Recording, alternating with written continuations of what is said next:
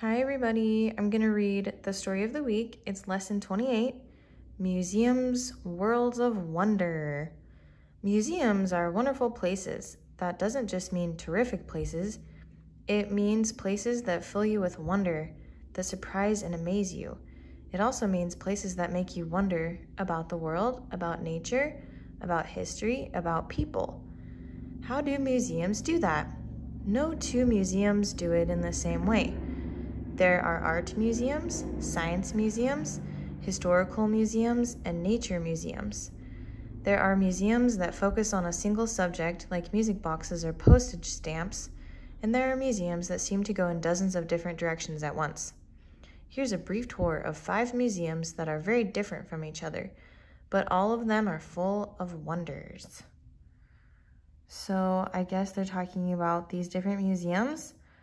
Looks like one's in Portland, Oregon, Chicago, Illinois, St. Louis, Missouri, Houston, Texas, and Washington, D.C. Okay? City Museum of St. Louis, Missouri. The first thing you should know about the City Museum of St. Louis is that it is located in an old shoe factory. It's no surprise then that this museum believes in preserving the past and recycling, making something new out of something old. There's also an amazing playground called Monstrosity that's made mostly of recycled materials from the city of St. Louis, including giant metal springs, a castle turret, and the body of a jet plane. Cool. Artist Bob Cassely designed the City Museum as a huge work of art. Take the Enchanted Caves. Where shoes once moved on conveyor belts through tunnels, children now run into petrified dragons and climb spiral staircases. In Art City, you can watch glass blowers at work and make your own work of art too. Then there's the museum inside the museum. It's called the Museum of Mirth, Mystery, and Mayhem, and it's like an old-fashioned carnival. Finally, let's not forget the World Aquarium, home to more than 10,000 sea creatures, from stingrays to seahorses. Sweet.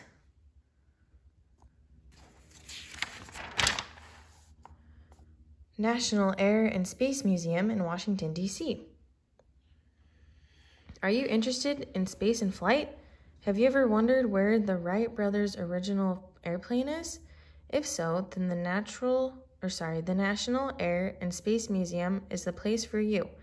It has the largest collection of aircraft and spacecraft in the world. Begin with the Milestones of Flight exhibit. You'll see the Spirit of St. Louis, the first plane to be flown nonstop across the Atlantic Ocean by a solo pilot. Want some faster flyers? Check out the Air Comet, the first American jet, and the X-15, which flew 6 times the speed of sound. Upstairs, you'll find the airplane that made it all possible, the Flyer, which Orville and Wilbur Wright first flew in 1903. Next, let you imagine soar into space. This museum is home to Sputnik 1, the first satellite to successfully orbit Earth, and the Apollo 11 command module, which carried the first men to the moon. Here also are replicas of spacecraft that have flown to Mars, Venus, and Jupiter. The Albert Einstein Planetarium lets you feel what it might be like to zoom through the galaxy. The Ride Simulator takes you on a virtual spacewalk. Finally, there is a real moon rock you can touch that the Apollo 17 astronauts brought back.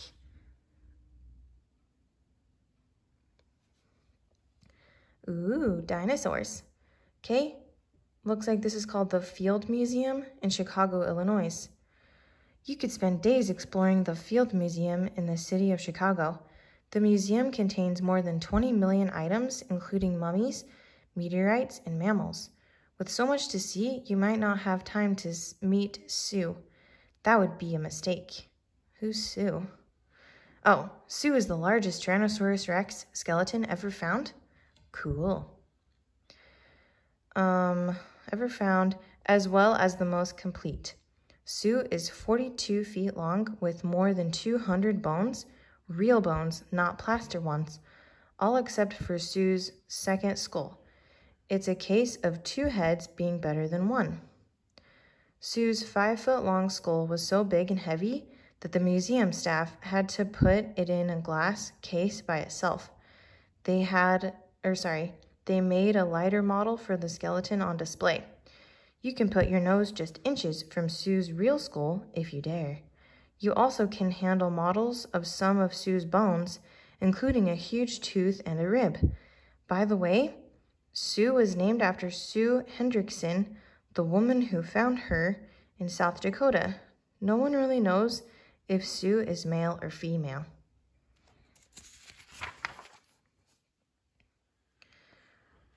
World Forestry Center and Discovery Museum in Portland, Oregon. A museum that's about trees? The World Forestry Center's Discovery Museum will make you appreciate forests more than ever before, including forests around the world. On the first floor of the museum, you can explore forests that grow in the Pacific Northwest. You can discover what lives under the forest and then take a ride to explore the treetops. On another ride, you can learn how smoke jumpers fight forest fires. The museum shows the many things that forests provide, such as wood, water, habitat, and clean air. On the second floor, a giant wall map tells about different types of forests worldwide. Then you can see for yourself. Take a train ride to the forests of Siberia and a boat ride to a forest lake in China. Ride a jeep to visit forest animals in South Africa. Look down on the canopy of Brazil's Amazon rainforest. Cool, that sounds awesome.